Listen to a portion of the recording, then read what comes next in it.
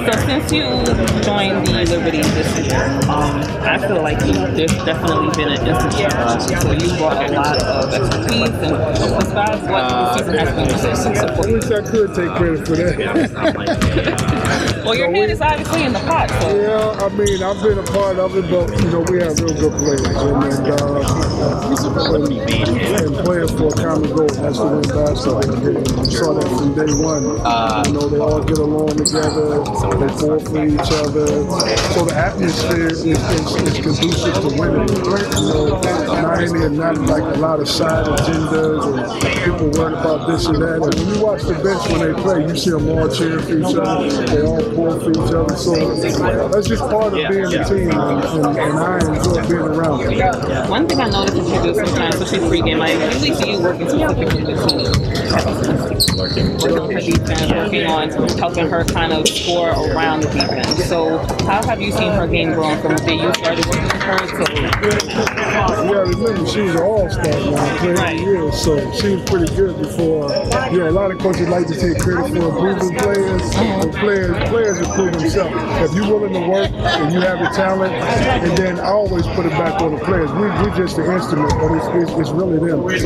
And with post play, a lot of times, you get shots up, you shoot the ball, and post is a different position because almost every time you catch it in the post, it's a body on the body, as opposed to two guards coming off shooting, a point guard shooting. It's really not all that contact. So you got to get accustomed, or you got to get familiar with somebody bumping your body, making move, so you're in position. If you never do that and then you get into the game, you're sort of off balance. So she do that to get her rhythm, to get her time, and she different things has worked before. So it's been good that she kind of pulled me and was like, hey, come on, I need this. And so far, she's been doing a great job. Is there anything of her that you may have saw and decided, I want to see her bring this part out of her team?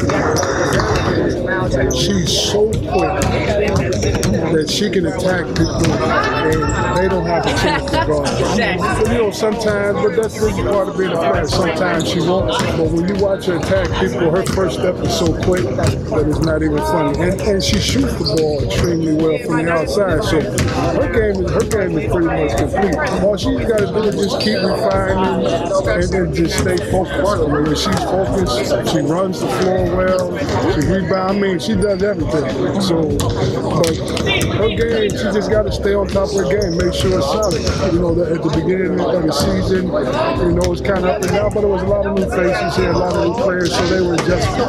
And, she's the kind of player that her game is going to fit in. She's going to play her game and it fits in. She's not selfish. She could be selfish, but she's a big-time scorer. She's one of our better passers, probably our best passer from the post. And she shares the ball. If you open, you're going to get it. So it's been a pleasure working with her. So one thing you've been coaching, obviously, in the men's league for such a long time. This is your first time. Yes. Now, we all know the game's obviously pretty similar basketball, but are there any little bit of differences that you see so far in coaching the men or the amount of time that you versus coaching the men? In the more fundamental sound, as far as cutting, getting open, making moves, and it may be because men are more athletic, their bodies are built different, so they play above the rim sometimes. But the women's game is starting to change too. I mean, you see what Golden State did, a lot of three balls, a lot of up and down, a lot of not so much high flying over the rim. They win a championship, so the women's game sort of mirrors that game. When you watch Chicago play tonight, they spread the floor, they look to go one-on-one, they move the ball around, shoot jump shots. But just more discipline, and more fundamental sound, I should say.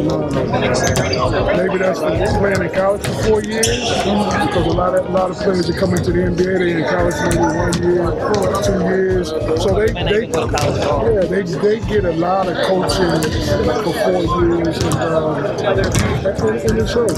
Do you think that because of the success of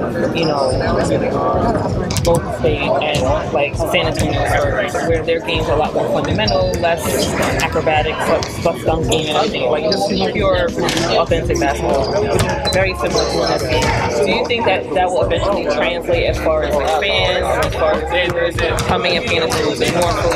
I think so. I think so. If you pump it the right way, get the publicity out there, you know, sell the players, you know, to the public, and that's what the NBA does a great job of. They do a great job of selling their products. And I mean, although the WNBA has been around for a long time, I'm not sure how much they actually sell their product. But when you look at the teams playing this year, a lot of exciting games. So the people that come to watch us play, they're up, they're cheering, and you know, it gets real loud in here, and they enjoy it. When I walk out of here and I'm going to get my car, a lot of people, you know, hey, it's a great game. I had a great time, and that's what you want. That's what you want to do. People that pay their money to come. You want to give them some entertainment. You want them to enjoy coming to this place, watching us play basketball, and bringing them back. My last question for you is my site focuses on off-court football. Let's talk a little bit about you. So what are some stuff that you like to do when you're not play golf? Hang out with my kids. Kind of simple. Yeah, a lot of basketball players like to play golf. Yeah, it's real challenging. You know, it's kind of tough. The ball don't move and sit there. It seems like all you gotta do is hit it with a club, but it's more involved than that. You know, it's a challenging game because one day you can play great, the next day you may be all over the place. It's something that you have to consistently do. If you didn't grow up doing it, then it's a challenge. And I think a lot of NBA players kind of get addicted to something that they can't master. So you keep going after time and time again. But hanging out with friends, you know, pretty simple. Nothing too extreme. Try to. All right, thank you so much.